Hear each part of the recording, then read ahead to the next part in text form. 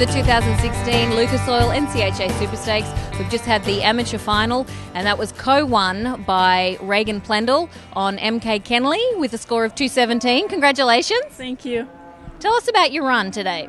Well, we just tried to be smooth and slow down.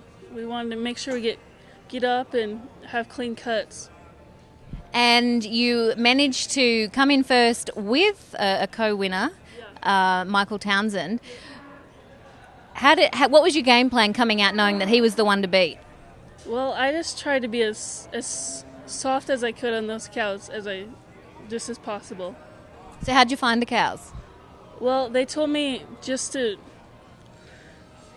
cut. I cut a red cow, and that was the last cow, and that was like my money cow. Okay, and tell us about your horse. Kenli. She was named after Kenli Marvin, and she's got a big heart. How long have you been cutting on her? About a year. Okay, so you know each other pretty well.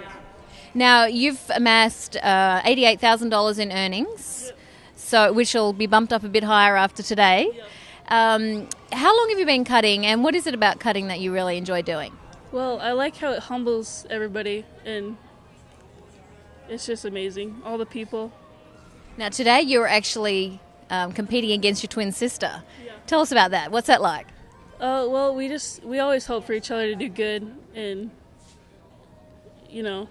hope for the best for each other. So does it even out? You win some, she wins some? Yeah, of course.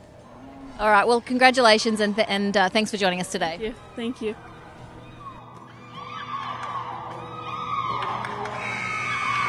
Thank you, Regan. That was MK Kenli, written by Regan Plendl.